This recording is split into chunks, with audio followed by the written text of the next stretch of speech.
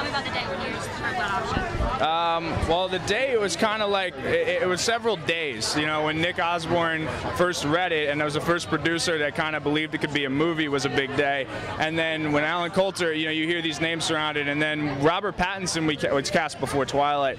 And then ultimately, kind of the actual like day I got the call of, you know, movies going. The thing about making a movie is you're kind of always waiting until for like the other shoe to drop and it all to fall apart. And we didn't find M until 3 weeks out. So I mean, you're still kind of thinking like, all right, it can't really happen, you know. So there were several days of kind of these surreal moments, but really the first day on set was the day that the cameras were there and you kind of stopped and looked around and you were like, all right, this is really happening. And you're also writing The Lucky One, an adaptation script. Yes. Does she find to be a little more easier or along like what you'd like to do? Is it original or adapted?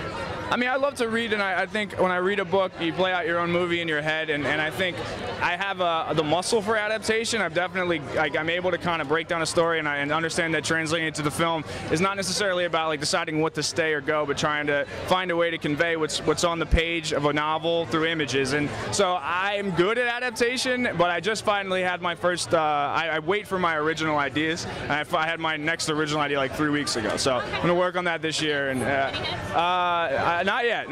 I'd say it's not that close to Remember Me, but strong characters. That's all I'll say. I really feel good about it. What's it like having your family sitting over there? I know, isn't it? All from the UK coming to. I think your brother wins the award for best dress tonight. You think he does already? He's already won the award for best dress. Yeah, no, that hurts me, and it'll hurt Rob. I'll tell Rob that later. But no, it's a really beautiful movie, and I think people are gonna. I think it's got a lot of life lessons, you know, and hopefully it inspires people and gets people out there to. I don't think live in the moment, but you know, really take, you know that life's not forever, and you better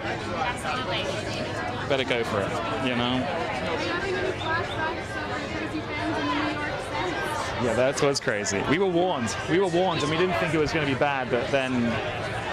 We thought it was going to be bad, but we didn't think it was going to be as crazy as it was. And the fans were never bad. It was the paparazzi were really, really tough. You know, it was tough for Rob with his fans. But I'll let you.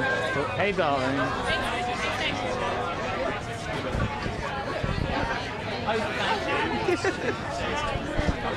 You should go home. I'm gonna go home.